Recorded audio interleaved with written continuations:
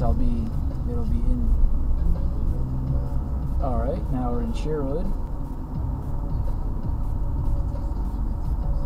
That was cool. You had a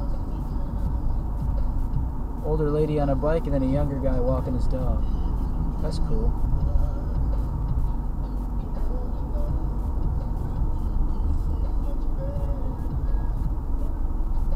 So we're on Renfrew. It's a nice Audi. Man, these people got serious money. And this isn't even Palmer Woods. I know I talk about Palmer Woods a lot. It's just I really like it. You know, I love Sherwood, you know. That's, you know, I talk about that a lot. About the good neighborhoods, and, you know, I try to.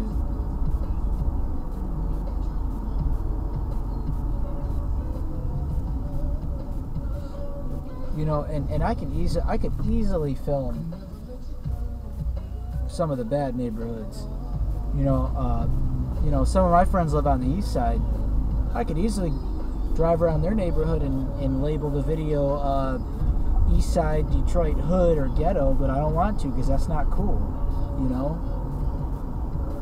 like I don't know, you just don't do that.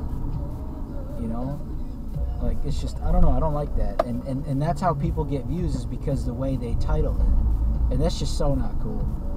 They're doing that on purpose. This is one of my favorite houses in this neighborhood, this blue house. Man, I love that. That's going to be my house one day. Watch it. The person that lives there is watching this. They'll be like, you're not getting this house. I'm just kidding. I do want that house, but, you know. If it was to ever to go up for sale, and I had the money for it, oh man, instantly. Any of these houses, really. I mean, come on now.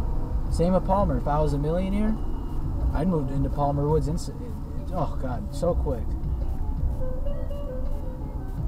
They're so like no one ever moves out of Palmer Woods, and if you do move out of Palmer Woods, from what I hear, it's only because of two reasons, and one reason is because. One reason is because either you're too old, you just can't keep up the neighborhood, you just, God damn it. Hold on one, damn it. Hello? Hello? I'll be right there. Just give me a second, alright?